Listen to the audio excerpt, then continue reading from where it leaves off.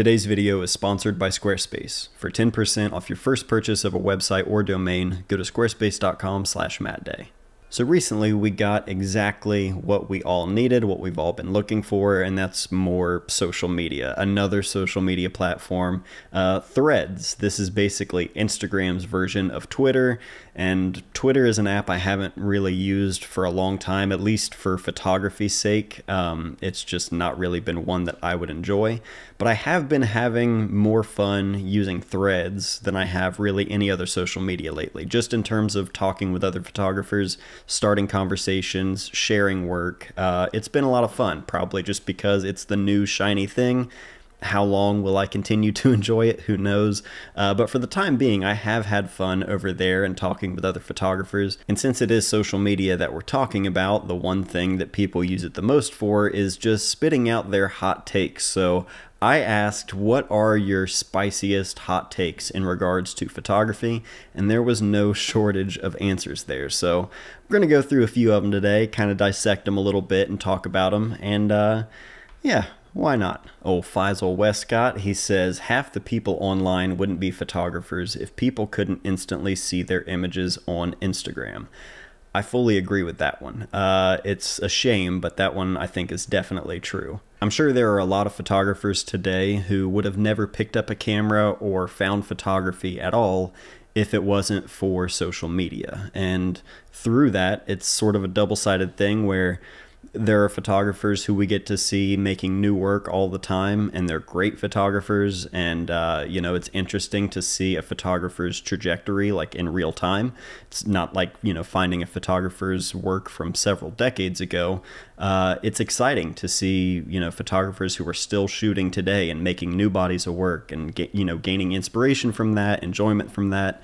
But at the same time, through social media, it's like you're getting a few of those gems in there with a lot of just noise. And it's very easy to see if you open up any social media app, Instagram, Twitter especially, it's easy to see that the work that's being made and shared is meant to, you know, appeal to the masses, and it's trying to sort of fit in with what's popular or what's trendy at the moment. And because social media is the way it is, it's clear that there are a lot of photographers who are just using social media in general, but photography as like their vehicle of, you know, fame and notoriety and clout.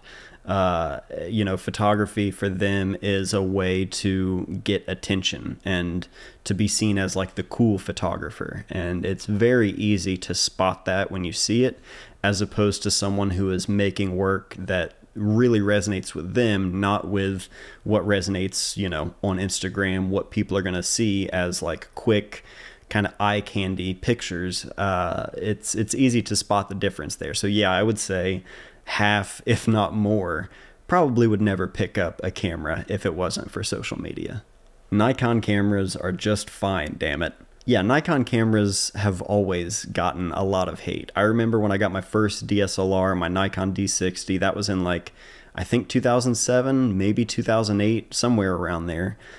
Even back then it was like, oh, it's not a Canon. Like you're not shooting with a Canon. You don't have your Rebel out here. But Nikon cameras have always been and still are great. I haven't used any of the Z cameras, any of their mirrorless line, but Nikon DSLRs, I used a number of them for years, and they were always solid. And yeah, Nikon cameras are just fine, damn it. Spending all day looking at other photographers' work on social or even in books is subconsciously influencing you / distracting you from spending time with yourself and allowing you to create a visual style that is actually original. Spending all day looking at other photographers' work, sure, I could see that, because you've got to, you know, make at least some time to make your own pictures if you want to kind of have your own style, or at least to create some sort of, you know, visual style. I see it a little bit differently between books and social media, because books are their own objects and they're not, you know, being fed into anything, whereas social media, you're seeing the attention that some photos are getting versus others, and I know that definitely influences photographers, subconsciously or not. With photo books, I know me personally, like, I know I'm being influenced and, inspired by the photo books that I consume and the photographers that I really like.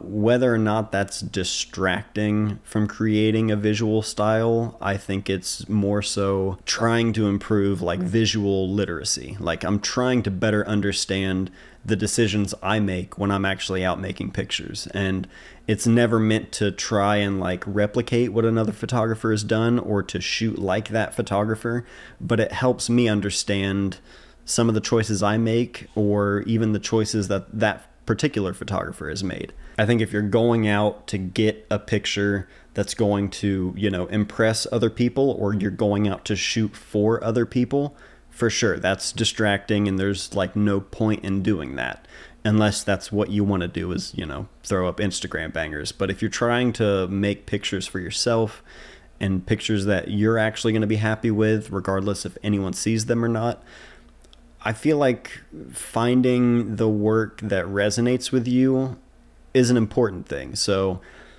this one's tough. I don't know about necessarily distracting or like taking away from, you doing that. First and foremost, you've got to shoot for yourself. But I think if you're studying work that does resonate with you and does give you that sort of inspiration and the push to get out the door, I don't see anything wrong with that. I think this one might be more of a petty one instead of spicy. It annoys me when photographers refer to medium format as 120 millimeter. 120 is the format name, not a measurement. Yeah, this has bothered me for over a decade now, as long as there's been social media and photographers sharing about film on there. 120 millimeter, I still see that all the time, and there are a lot of people new to film, and so I never comment and try to correct anyone when I see it. Some people would argue that it's better to correct them so that they don't continue to make that mistake. It's not my business to be policing other people and trying to correct everybody. I don't really care that much. But I guess if you are one of those people, take this as a moment to learn something. It's just 120 and 35 millimeter. Not 120 millimeter, just 35 millimeter and 120. The more you know. Guys making TikTok/YouTube videos of ambushing mostly women for portrait street shoots and all taking the same picture a million times is just plain weird. It's not mostly women, it's all women. I have yet to see a single guy go up to another guy and ask for photos for his TikTok. It's always a girl. And yeah, it's weird. It just comes across as creepy. I don't care what your tact is or what you do or how you do it. That's just weird. It's never gonna be anything but weird to me. So much of that kind of stuff on social media in the world of photography has made me just feel different than I normally would about being someone who shares about photography on social media, because I see stuff like that and I'm like, I should do something completely different with my life. It's just weird to me. It will always be seen as creepy to me. And that goes for boudoir photography. While I'm at it, I'll just throw in my own little hot take there. Boudoir photography, especially dudes who just shoot boudoir. Oh, that's your art? Okay. Yeah. Creepy. No, it's not about that. It's about, creepy. I gotta share these two because they are the exact opposite of one another. A street photo isn't good just because the subject is interesting. You actually have to compose the photo. And on the flip side of that, the more interesting the story, the less one needs composition. These were not in response to one another. These were just two completely separate takes that were sent in. So I thought it would be funny to share both of these. This one's tough. I'm not a street photographer, and I think this is where this really, really applies, because sometimes you'll see a bizarre moment, something that just seems totally out of the ordinary, and it's a memorable photo, but the composition could usually take it or leave it. Usually it's something that could definitely, be improved on. Whereas I've seen very well composed street pictures, but they're not memorable. It's just things lined up nice, or someone walked through the one little patch of light and you got a little silhouette, and it's the same thing over and over. So there's no story there. Which one is more appealing? I really think that's going to come down to the photographer. I don't shoot street photography.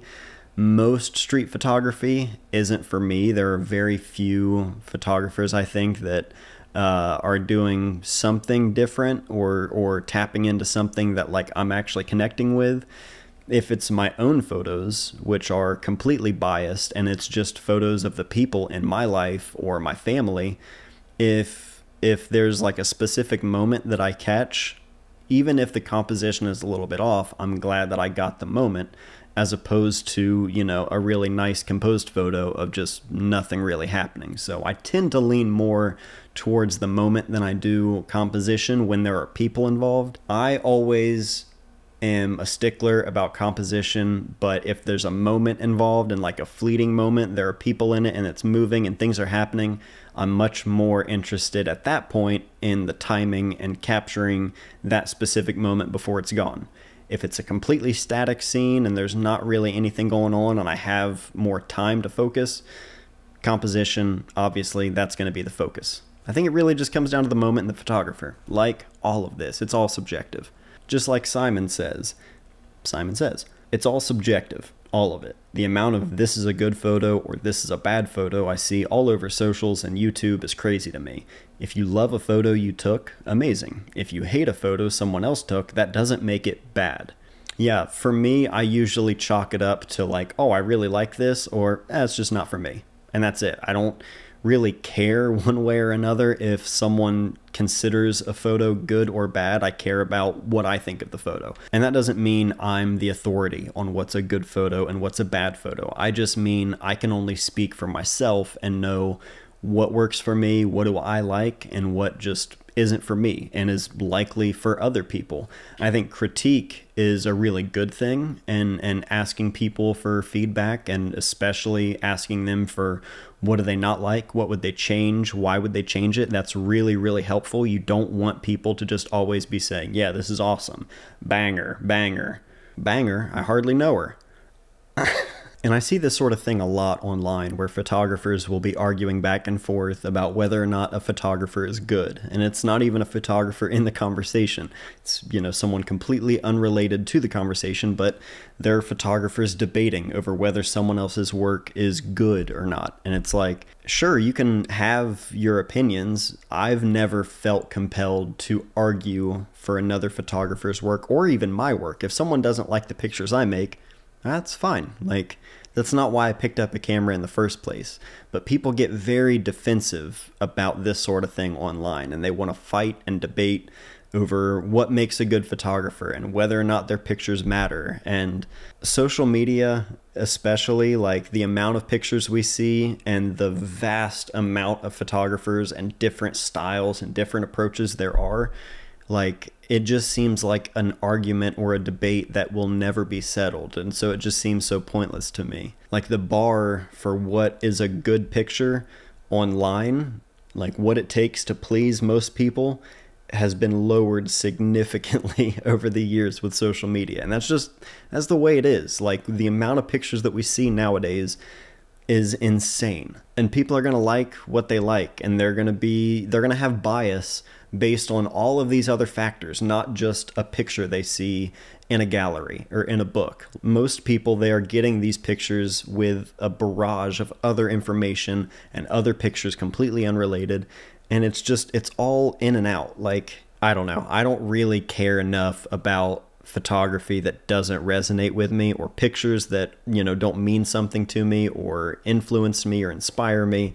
If it ain't for me, it does not exist. That's just, try to focus on the stuff I do enjoy. That's all. Photographers need to spend as much or more time editing/selecting their photos than processing.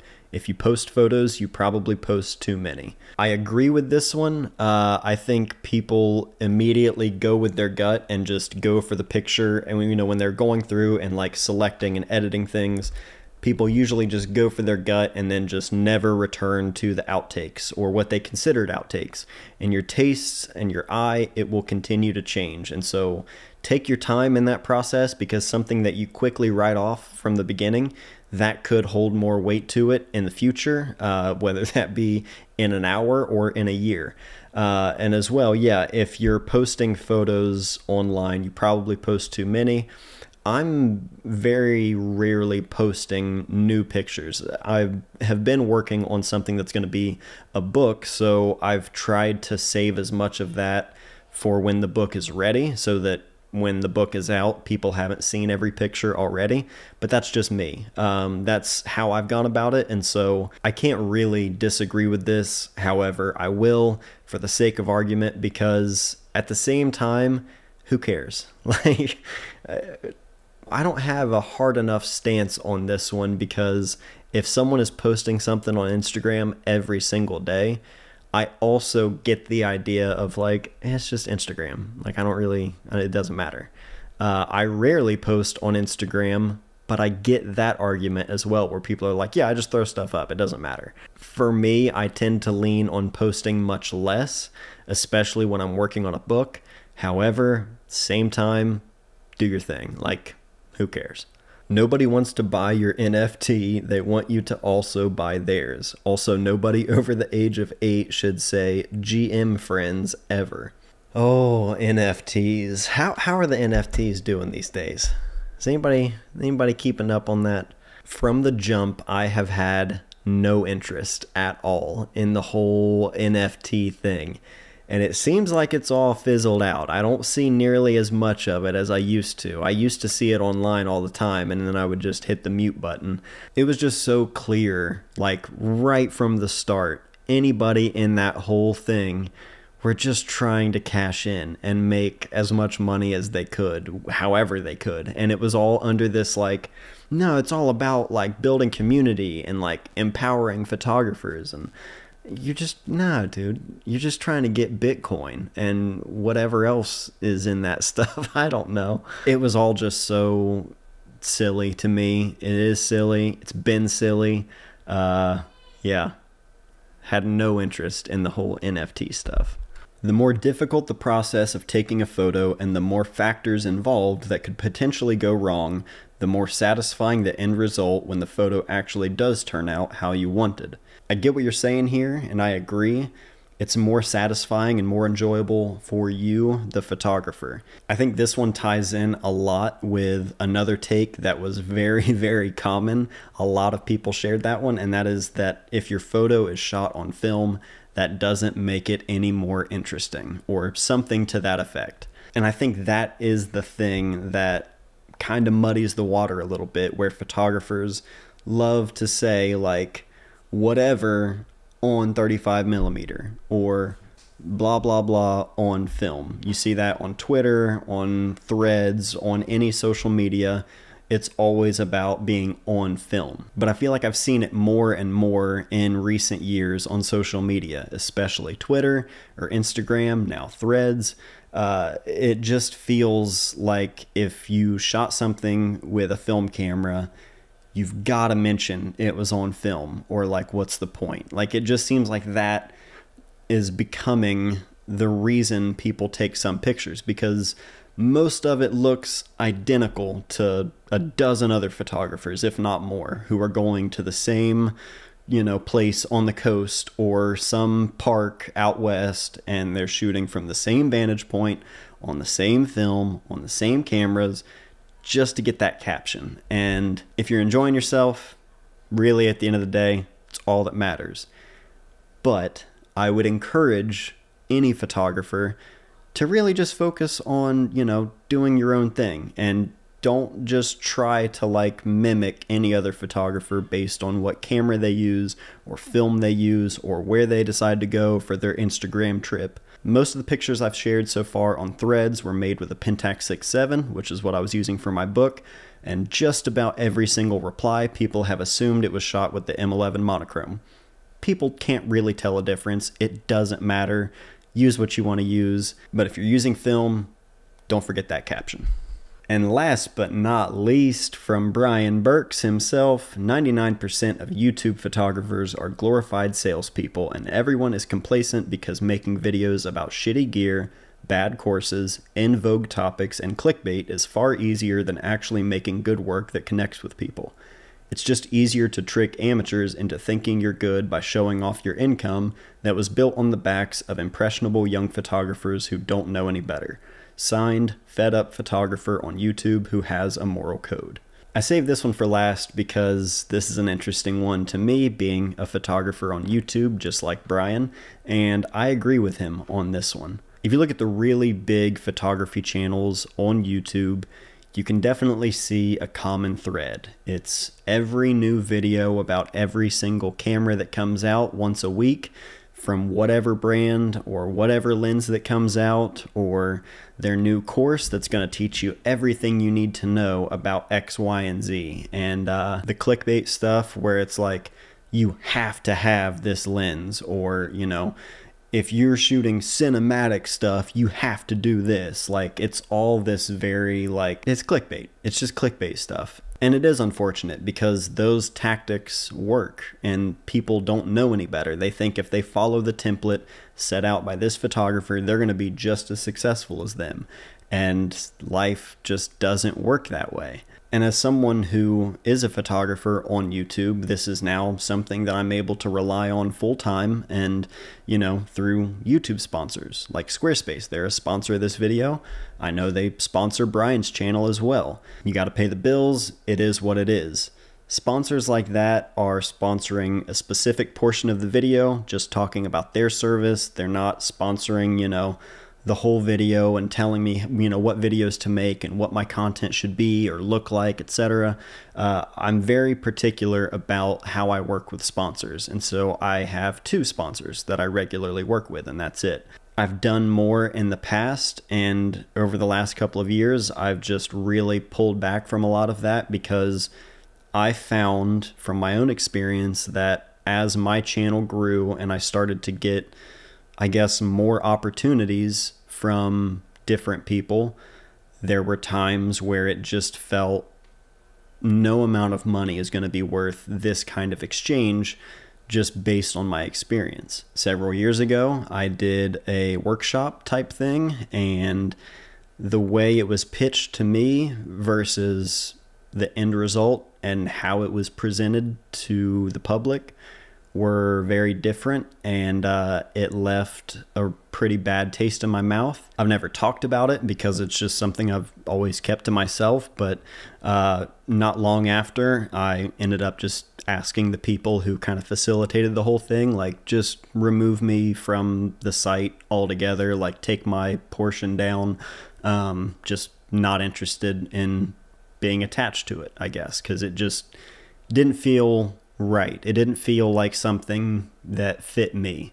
And since then, I have been very, very particular about things I agree to do. And I turn down sponsorships or gear reviews or whatever all day long. It's unfortunate because I'm now much more cynical about stuff like that. I think I used to have a bit more optimism in just working in this kind of thing and YouTube and all of that. But yeah, there's unfortunately a lot of people who are just trying to make money, and doesn't matter, you know, what the information is or how reliable it is or how useful it is. It's a business, and that's the only way they treat it. And yeah, if anyone's ever, you know, selling you on this idea that they have all the answers and all you got to do is follow their steps, it's pretty easy to see that, you know, it is what it is. So those were some hot takes sent in over on Threads. Again, I've been having a lot of fun over there talking with other photographers, so it was fun to bring some of that here on the channel. Let me know in the comments what your photography hot takes are, or, you know, let me know what you thought about my thoughts today and how I kind of dissected them. We can keep the conversation going down below. And last but not least, I mean, we were just talking about it. Have you ever heard about Squarespace? When I first created mattdayphoto.com, I did it with Squarespace. It was a no-brainer, seeing as they had everything I needed in one place, and almost 10 years later, they're still continuing to build and add new features to their service, all while keeping it easy to use and easy to do it yourself. They've got drag and drop customization, tons of templates to choose from, and 24/7 award-winning customer service that are always there when you need them. You can share your work there, have a place where people can contact you or schedule appointments. You can even set up your own online store. Since I launched the site, I've sold my own zines, photo books, prints, and merch all through my own website. Keeping track of the inventory, the shipping fulfillment, it's all been a breeze. It's never been easier to build your own website, and you can start a free trial at squarespace.com. When you're ready to launch, go to squarespace.com/MattDay. That'll save you 10% off your first purchase of a website or domain. So thank you to Squarespace for sponsoring this video, and that's it for today. So thank you all for watching. I love you very much. I'll see you guys next time.